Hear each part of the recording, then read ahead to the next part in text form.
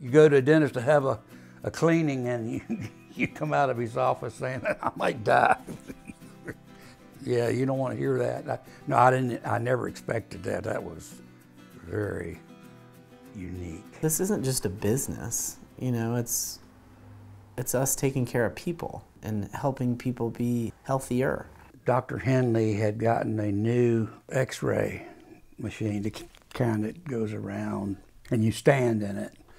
So he x-rayed me, and after he printed the results, he called me in there and showed me what looked to him to be a blockage in my carotid artery on one side.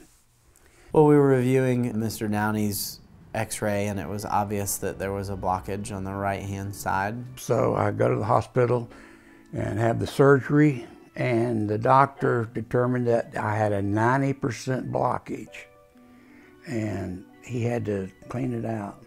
And he told me that I was a very fortunate man. The consistency of the blockage was such that if just a piece had broken off, it could have caused a massive stroke. I was really upset. And I was afraid you were going to be dead. For most patients that have a carotid artery blockage are going to be completely unaware that they have it. You know, it's not that you feel something or you're out of breath or there's some sort of symptom associated with it. For most patients, they're going to come in and be like, I had no idea that I feel fine. You know, it could have killed me or you know, paralyzed one side of my body, or no telling what could have happened. So, in short, Dr. Henley probably saved my life by finding, you know, a dentist finding a blockage in your carotid artery. I think that's kind of unusual. It's one of the arteries that it supplies blood to your brain, and an 86% blockage is really a staggering number that at 14%, you're still receiving enough blood to oxygenate your brain. I don't believe in coincidences. I firmly believe that that was God's way of taking care of Chuck.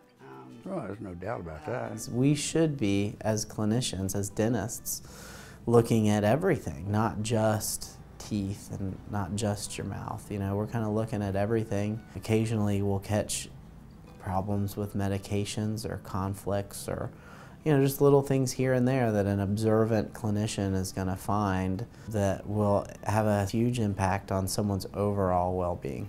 Over the years, I've introduced 3 friends to my dentist, and they've all started to go there and have been going there for years.